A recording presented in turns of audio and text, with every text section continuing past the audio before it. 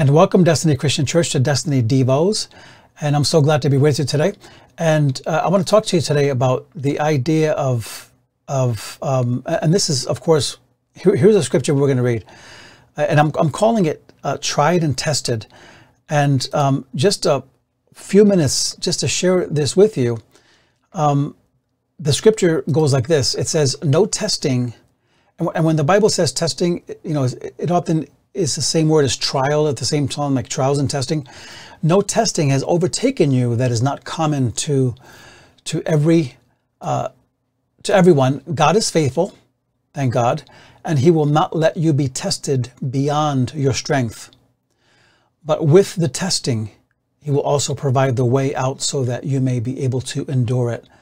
So this is a powerful scripture when you think about it, because it shows you that when God puts us through the paces, so to speak, right, that He has something in mind. He's not just making this stuff up. He's not just giving us, you know, pain for the sake of pain.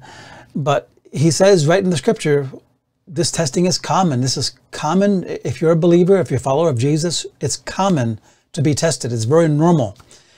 And so look at it that way, in a sense, that what I'm going through is part of following Jesus.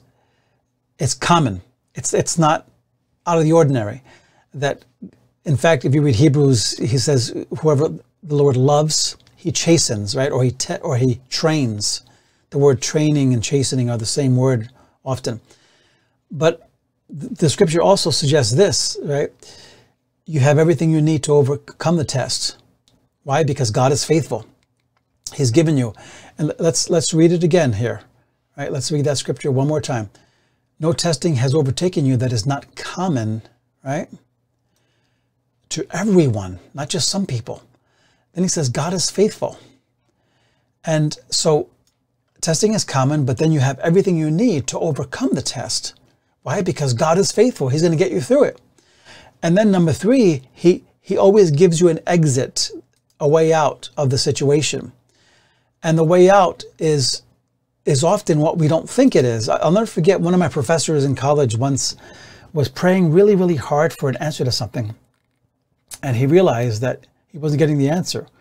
And one day he kind of just screamed to God, what is wrong? What am I doing wrong? And all God said was this, you change the reaction and I'll change the cause of the problem. And instantly he realized that he was waiting for God to change something, and God was waiting for him to change himself, his heart. That the way he was looking at it was wrong. So we have to look for God's exit, not our own escape exit, His way, right? So I just want to encourage you that, be encouraged today that if you're going through the test, don't let it destroy you, but let it create you, let it build you, let it do something in your life. And know that God always has a way through it and a way out of that test. And so continue to check out the church website. There's always changes on it. We always try to keep it updated, and check out our Facebook.